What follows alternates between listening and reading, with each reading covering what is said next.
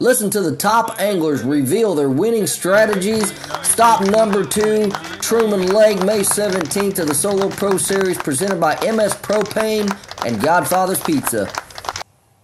So I'm Jay Oliver from Harrison, Arkansas. I got first place today in the Solo Pro tournament with 18.25. So you targeting the same thing? Yeah, actually, I gave my father-in-law the jigs that he caught them on, and a good friend of mine kind of told me what to go look for and what to throw. So I threw a jewel jig with a Yamamoto twin tail grub, chartreuse tail, and I had one on when the wind picked up this morning. I had caught one on a spinnerbait, but everything else came off that jig. Now you dip your trailers in chartreuse like? Yeah, just the tips of them, yeah. Yep, the tails. And then, so I've been here, I came Friday, I had 17.5 pounds Friday, 16.5 pounds yesterday, and I just knew it was going to be a big zero today, you know. You catch them good before the tournament and then don't catch them during the tournament. So, yeah, I was fortunate to same type of stuff, you know, kind of rocks, ledgy stuff, and I just, you know, long banks, and I stayed on that pretty much all day. I left, and I was up in Tebow, and I left and come back, and, you know, I'd give it a rest and go back and do it again, and just there'd be different fish there, you know, just about every time I went in there. So you went and targeted your same banks and just kept. Yep, that's the same fish I caught 17 pounds and 16 pounds a day. The 2 days before, I caught 18 today off of it. So that's rare too. So yeah. Did you try different size weights of this jig? Like nope. There's a 9/16 is the only size I had, and that's the one we use. So. You throw that big line, 20-pound line? Yeah.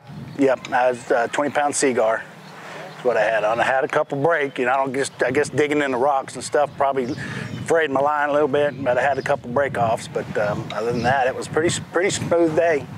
Catch a lot of fish? I think I had about 10 or 12 keepers, but, you know, I caught the good ones early, so I was, you know, mostly just trying to cull, and I couldn't.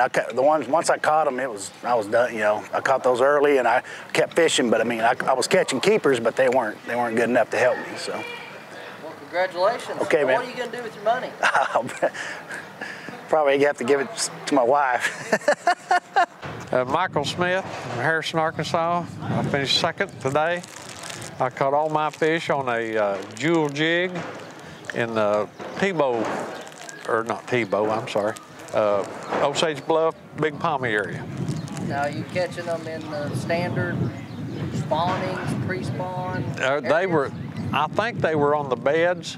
I couldn't see them. The water was too dirty to see, but I was fishing shallow on ledgy stuff. Just any ledgy bank up there.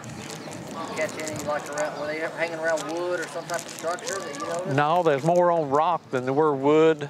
Didn't hurt to have trees on the bank, but I couldn't really pinpoint them on the wood. They were more on rock than they were wood. Well, from Harrison, that's a little bit of a drive. Did you pre-fish for the last couple of days? I fished Saturday. Was it as good as it was today? Or? I never caught crap at practice. I was lost. So did you abandon your pattern? I didn't have a pattern to abandon. Just went fishing? I just went fishing today. Well, are you familiar with this lake? Yeah, I've fished it quite a bit. I've fished over the years up here, yeah. Okay. Someone going out tomorrow, what can they do to catch fish if you're just out? I'd get in a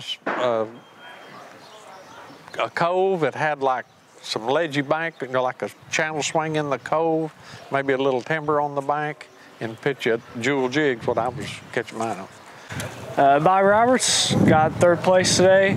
Honestly, I had a really hard practice. I was struggling to catch 5 keepers. Felt like I was doing all the right things, trying a bunch of different water, but I had a couple spots that I knew had some fish and pulled up to one today, and it was in better shape than I thought it was, and basically caught all my fish out of one spot, flipping the base of bushes that were about 1.5 feet deep in water, throwing a motion brush jig, a new jig that we're releasing, and then would switch it up with a black and blue beaver. So fishing dirty water and covering points and just basically running a bunch of water, but all my fish came from one spot today. They were loaded in there. And do you think they're spawned out in all 3 phases? Yeah, I think you still got all 3 phases. I think those pre-spawn is very little though.